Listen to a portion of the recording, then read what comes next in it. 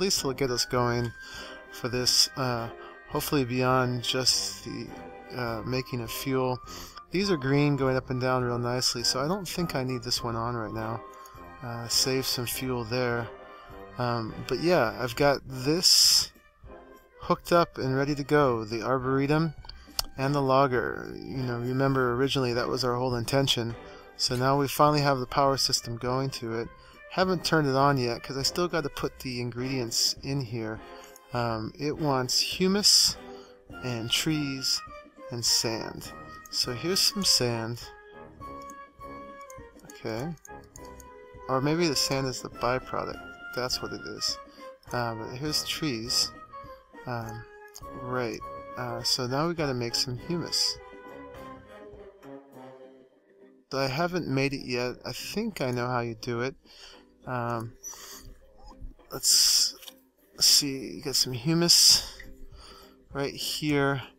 So it's 8 sand with a compost or a fertilizer in the middle. Fertilizer is what I'm ready to make right now because it is an apatite between sands, and I've got both of those. Let's go back to humus. Compost either requires wheat around dirt or ash around dirt, and this is a product of the peat system, which we haven't got into yet. That seems like a waste right now, but if we run out of apatite, that would be the thing to do. So let's make some fertilizer. I got some sand right here, and some more sand.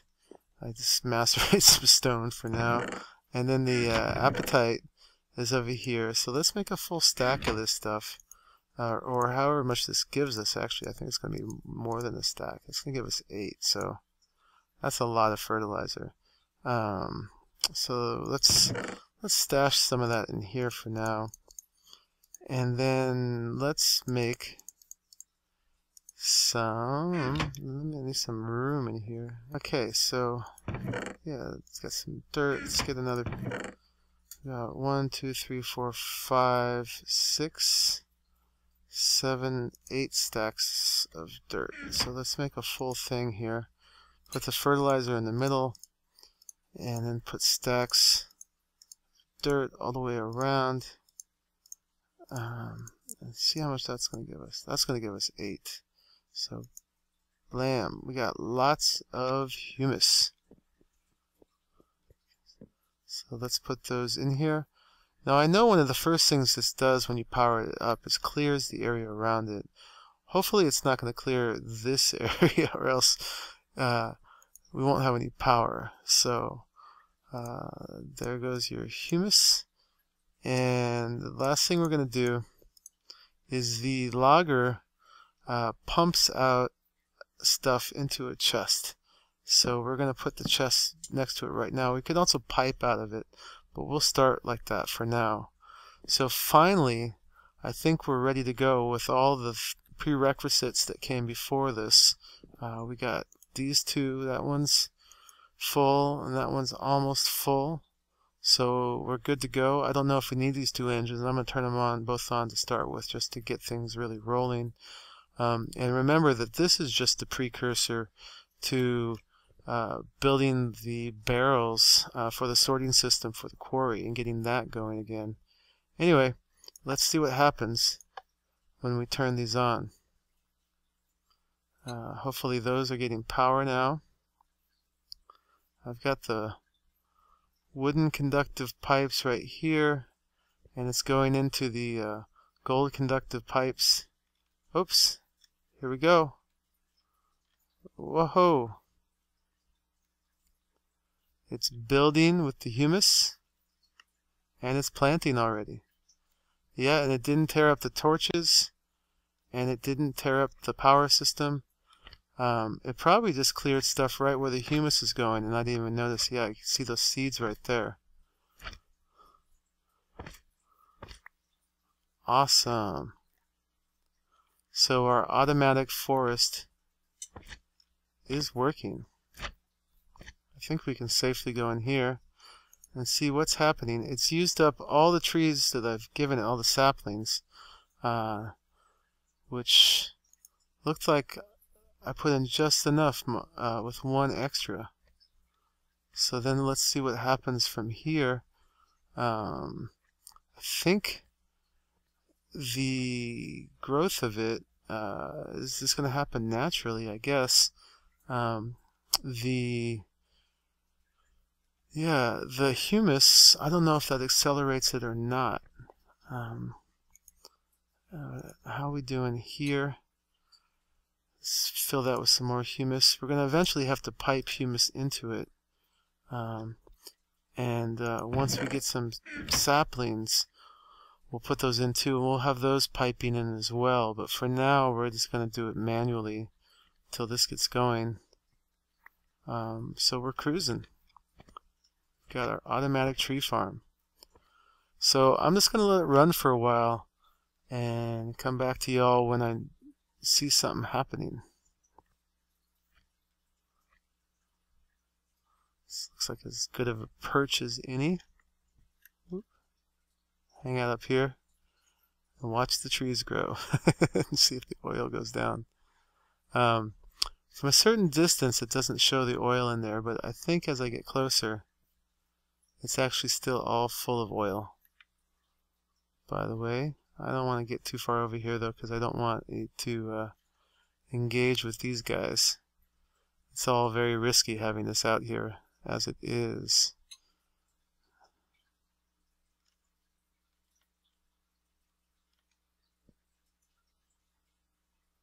Well, it's starting to happen.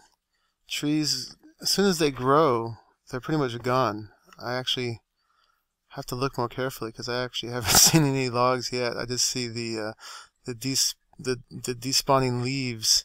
But the chest has 14 logs in it, and I've been just taking the saplings out and keeping that filled because we only had one left before, and it's planting them, so it's happening. And as soon as the leaves despawn and make a sapling, I see it disappear. I gotta keep my eyes peeled for a tree actually growing.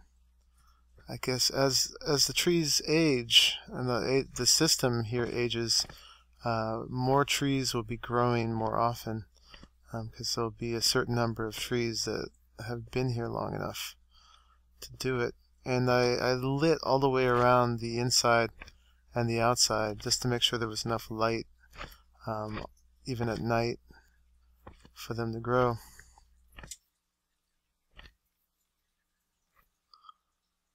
Just trying to see if we can spot one. There we go. Boom. It's a little shorty tree. That was it. And this wood went in here. And a sapling. It's used a little humus, but not that much yet. It's one per tree. Yeah, so no more punching wood. That is a thing of the past. Hopefully this one tree farm here will be enough to supply us, and eventually we'll get it automatic so I don't even have to tend to the saplings. If that's necessary, we'll see. Once this is totally full of saplings, it may last for a while. You can hold 128 saplings, so not quite sure how long that would take to use up. And the engines are running great. This seems to be humming fine along with one engine. You can see I've got this down to one engine too, which I think is plenty. I think 2 engines on either is just wasting fuel. These are green and happy. These are definitely keeping full of fuel and water. I see a little bit of water lacking there, but I think it just needs to use a certain amount before it fills up again. That one's fine. Hopefully it'll top off again. I'll check it in a second. Still not accumulating any fuel because I think the volume of the pipes is pretty significant. And you can see that this pipe has been slowly filling, and I use the gold waterproof transport pipe again, which has even a greater volume than the stone. I think stone actually is fine for filling the engines, so I could have done it, but at least I put this one on the tree farm, which is going to be ongoing. So I think we're investing a certain amount of oil just in the volume of filling this. And I predict that once this gets down to here, this is going to start filling. And then we'll actually start getting some surplus besides just what's in the pipes. But even that, I think, could run the tree farm for quite a while. Yep, that just filled up. And now you can see the fuel pouring from the top, and a very thin layer of it on the bottom. And whenever this empties a little bit, this stops. But yeah, our pipes are full, which is a surplus of a kind, and we're just at the point now where we're going to start to accumulate some surplus. There it goes. So that's relieving. Looks like forever it wasn't going to fill up. But yeah, it's going to take quite a bit. It seems like to get to 2,800,000. But at least we have capacity. I tried putting a chest next to the arboretum to see if I could input stuff into it, but it actually outputs that way too. And just for the record, 12 sand came out, which I can't put back. But the sand is a great counter of how many trees have been done so far. So far it has harvested 12 trees. And got a stack of wood and 2 apples. You could actually live off this too for food if you needed to. And by the way, the aqueous accumulators are working fine without the benefit of these redstone engines. So I can take these back.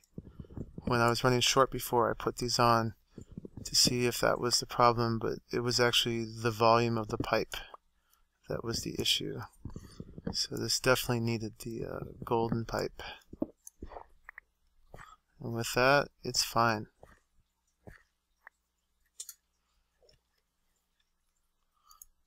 And they're still full. So is that. And so is that. So it's been maybe 7 hours of AFK time since my last update, and the pipe has finally gone dry after all this time of the well being dry. The pipe is finally done. Ooh, don't want to lose anything down there. Might as well plug that hole. There we go. Get all my stuff back. Yeah, so it's time to take things apart. Actually, this line is going to get extended. There is a well right over there somewhere if the world would load. Let's see if we can see it. There it is. There's one there and another over there and another over there. So that's the next one to go for. And even after the pipe went dry, the tank was full for the longest time. Partly because we have such a big tank. And this has been my little AFK spot, by the way, up on top of the tank, and keeping things running. The refinery is still ticking away, doing its thing, running on the one engine that is still nice and happy and not exploding or overheating thanks to our aqueous accumulators. And then the iron tank down here is starting to get a significant level. You know, for the size of this. I mean, remember, this thing's huge. And that's exactly how full it is there. I don't know exactly what these numbers correspond to, but 395,400 and ticking out of 2,800,000. So we've gone past the 10% mark, going towards the 20% mark. So that's pretty good. We're actually up multiple lines here, 2.5 lines out of 16. So yeah, we're getting some fuel. and with 3 more oil wells to go, there's a chance maybe we might fill this, and we've been using it quite a bit too. I don't know exactly what the usage is, like how much fuel these engines take, but that one's been running constantly, and this one's been running constantly, and the logger arboretum combo is just doing amazingly well. I've never got so much work done while AFK. I had to empty this out several times and move it over to this one. So that's a lot of wood, a lot of saplings. We're going to be able to make a lot of barrels out of that. So it saved me and Nilo a lot of tree chopping. So I just come over here occasionally and fill this up. It takes quite a while. I don't know if you saw that, but the tree was being chopped down just now. That was pretty cool. So this thing is just great. So I can't wait to make the rest of the farms and get those going. But yeah, so this has been using some of that fuel, but not so much that it's not accumulating. So yeah, we're gonna have plenty of fuel to keep these going, and at a certain point we're just gonna have so much wood that it's just time to turn it off, unless we come up with massive projects having to do with wood. I mean, the barrels are definitely going to be a big one, and those use logs, so each barrel is going to use 7 logs, and then probably another one for making the slabs. So you know, each barrel is 7 logs and a half slab. I guess they're just slabs, huh? Not because they're not half a slab. Anyway, yeah. So that's the update. Oh, there's one. There it is. And then the logger is going to recognize that it's here in just a second and go chop, chop, chop. There it is. We even get the nice little particle effects. And it used up all the fertilizer, turned it to sand, but gave it another humus block. And I think, you know, I realized we're actually generating sand from soil when we do this, so it's kind of interesting. Anyway, I'm going to go do that piping to the other wells. And I'm hoping, actually, before we start pumping into this again, I want to put the refinery underground, maybe just extend the room that the tank is in and go that way, because you know, I just don't want industrial stuff all over the savannah. I'm trying to keep things looking kind of pastoral, even though they're going to be super high tech. Things like nano blades, which I've been loving. 1 hit on creepers every time. So who needs knockback when you just knock them out? But yeah, we're going to put this under, and that'll also make it less vulnerable to those creepers. I have been doing a little bit of perimeter making with this cobblestone. I was trying to make it kind of natural. It's looking a little bit too jagged. I'm going to clean that up at some point. But just kind of establishing a perimeter here. We're going to, in the end, we're leaving a good amount of space that way to be the Badlands. So all that we're going to let still be dark, so we can go out and hunt and get creepers and stuff. But this side of the ravine here to the glacier ice base, this is all going to be lit up. Got to figure out strategies for lighting up the glacier. That's going to be a little tricky, but yeah, this is all safe zone here, so we're going to keep that protected, because we've got valuable things here, like a huge store of oil. Yeah, so that's my check-in. Things are going very well.